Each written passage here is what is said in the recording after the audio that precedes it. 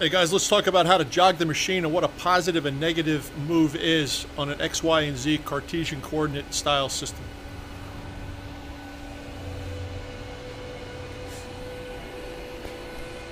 Although the cutter stays stationary vertically, it does not move. The table does the moving. Sometimes a positive and negative move can be somewhat confusing. But just imagine that it is the cutter that's moving. Anytime the cutter ends up on this end of the table or moves in this direction, it's a positive move. Now the table itself is going to be moving this direction, and there's the confusion. Okay, the table just shifted in a negative direction, but the cutter is over here. So just imagine looking at it from above and pretend it's the spindle that's dancing around the table and not the table dancing around the spindle. So anything to the right on an x-axis move is a positive, anything to the left is a negative. As the table forces the spindle to be positioned over here, that's a y positive move. So if the cutter ends up on this side of the table, that's a negative, okay? Spindle moves. Spindle moves over here, it's a y positive. Spindle moves towards the front of the machine, it's a y negative. And on the Z, anything coming down is a negative, anything going up is a positive. Now I know that's a simple thing to look at, but it took me a while to get my head around that because this table's moving in negative, yet it's a positive entry, blah, blah, blah. Anyway, dance the table around a little bit and take a look at that. Let's jog the machine. When you hit your jog button, watch what happens to the screen. You get the physical location of the machine where it sits. Now, just because you cold started the machine previously and all your screws and servos and everything found their way home, the machine is currently sitting at XYZ 0. All right, let's move the x-axis. Go to your dial, move it over to X. I'm going to put this on 10 just because I want this to move around. And I'm going to click this a couple times. Let's go 1, 2, 3, 4, 5 clicks. 5 times 10 is 50. We just moved the table 50 thou.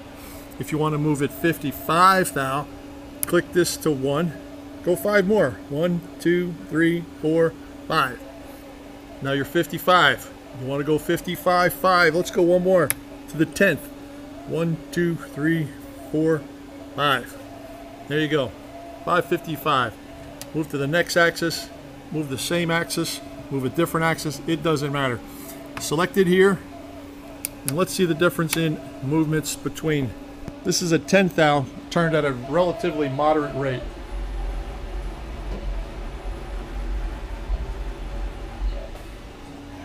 I'm going to put it on 1 and turn the dial at the exact same speed.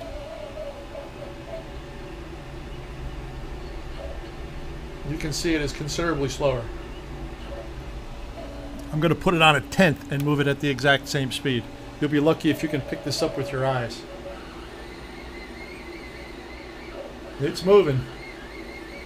And if you don't think it's moving, as you turn this, verify on your console, it's definitely moving. It's moving extremely slow. Alright, now that you've moved your machine all out of position, and I'm going to move it grossly out of position because it applies to what I'm going to show you next. Let's put these back on 10.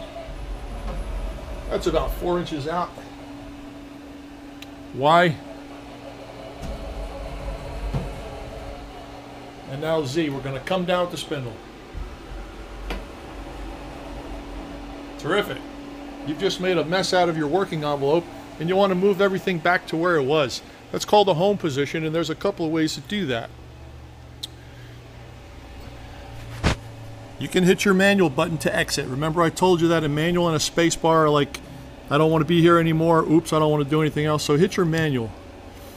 Now when it gets to the enter next command line, you can type in HO. That stands for home.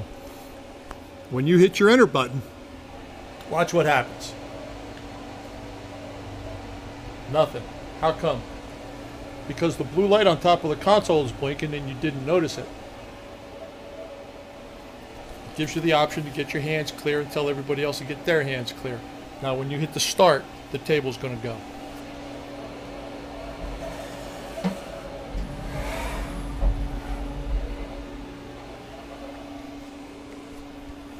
There you go. The machine is now in the home position, and that was a enter next command HO signal that gave it that. One of the beautiful things about the Fadal CNC is there are multiple ways to send it home. So I'm going to mess it up again on the X, Y, and Z by hitting the jog. Try X move, Y move, and here comes the Z. I'm going to hit manual to exit. Now I'm going to hit the space bar a couple times. And you'll see that the bottom quadrant of your screen is going to start toggling through different menus. You go through a quick key menu, you go through an edit menu, and you'll go through a functions menu. In the functions menu, you have number 4. So hit number 4. Now it knows you want to go home, but why? You just want to just get there temporarily, or you want to get there for power off? I just want to get there for now. So I'm going to hit the 1. When I do, what do you suppose is happening right now? Blue light on top of the machine. You got to get used to looking up there. Blue light's blinking. When you hit the start button, Z goes up first, always. Table goes back to home. If you were to hit the space bar one more time, 2 more times, 3, whatever, 19 times, it's not going to hurt. Hit the manual button. Gives you the X, Y, and Z 0 back on the screen. Okay, so that is 2 ways to get the machine to go back home. And like I showed you, and maybe you heard me say it, maybe you didn't pay attention, the Z is always the first tool to get out. So if you got your tool positioned in a precarious location and you're worried about the table rapiding in X or Y and snapping that tool off, the Z is going to come out first, and you're just going to have to try that a few times to find out. You know, a good way to build confidence with the CNC machine, and I did this, I'm not ashamed to say it, I put wooden dowels in my tool holders instead of actual tools. So if I did something wrong, all I did was snap off the dowel. And you'd be surprised what a confidence builder that is when you know you're not going to make a $40 mistake because you forgot to change a dial from an X to a Z or whatever. All right, let's look at the schedule here and see what we got left. Showed you how to jog the machine. Showed you how to send the machine home. I showed you the home for shutdown. Now, if you're going to turn your power off, let's get back here. I'm going to hit the space bar. If you hit the space bar and your cursor just jumps around, then hit the manual, then hit the space bar. Quick keys, edit, functions. I'm going to go back to the home axis for 4. And if your machine is out of location and you're shutting it down for the day and you will power it off, instead of just hitting 1 to send it home, select number 2 and send it home. That's the return for power off.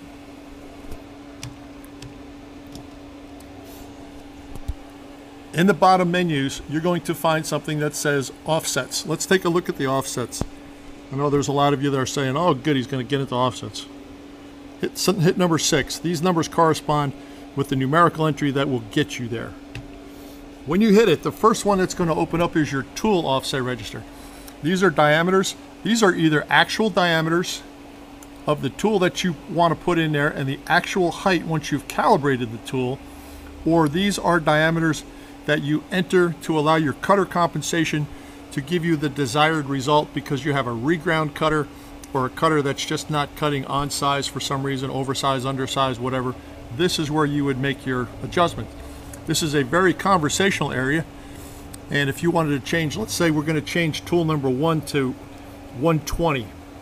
You can go down here into all these other sub-menu entries that open up, and you say, what do you want to do? You want to enter a new value, modify, change a whole bunch of them at one time, or change the whole menu. Let's just say we want to enter a new value for tool number 1. So new value is the number 1 entry. We'll hit 1. And now make sure when you hit number 1 that the number 1 is showing up in that block right there. If it's not, type it in. There it is, and hit enter. It says enter new diameter offset 126. This will usually coincide with the tool number 1 entry. This is where you type in your new diameter. 0.120 or whatever tool diameter you need to put in. And you can just hit the enter key until your finger falls off now. Nothing's going to happen. That's not going to be good. So it's going to say the new length. If you don't want to change the length, don't do anything. Just hit enter again. shows you what you had and what you're going to have. If you like it, you can hit enter or you can hit 1. I'm going to hit enter and watch that 126 change to 120. There it is. This first page of the offset register is for the tools.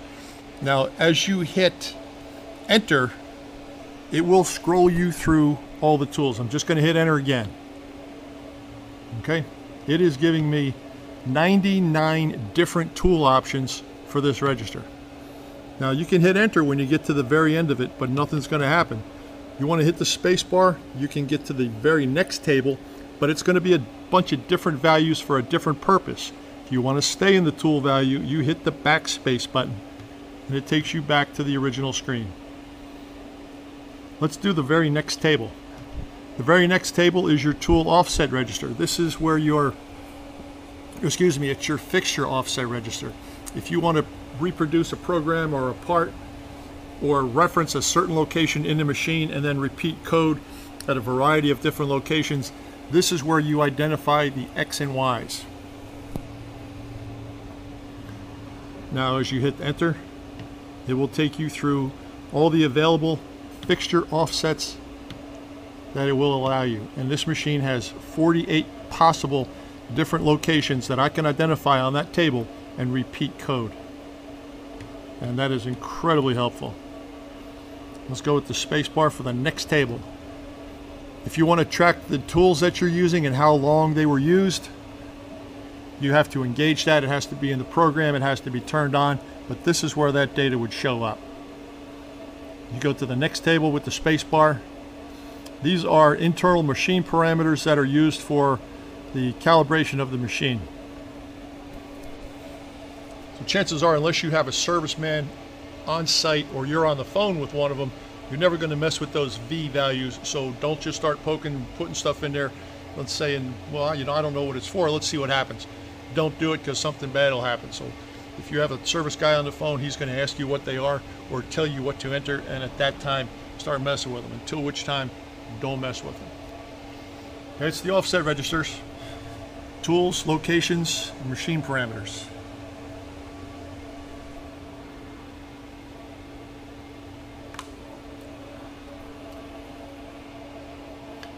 Next series, I'm going to show you how to start a program from scratch, and we're going to enter some basic information, possibly get the machine to move around. Stay tuned.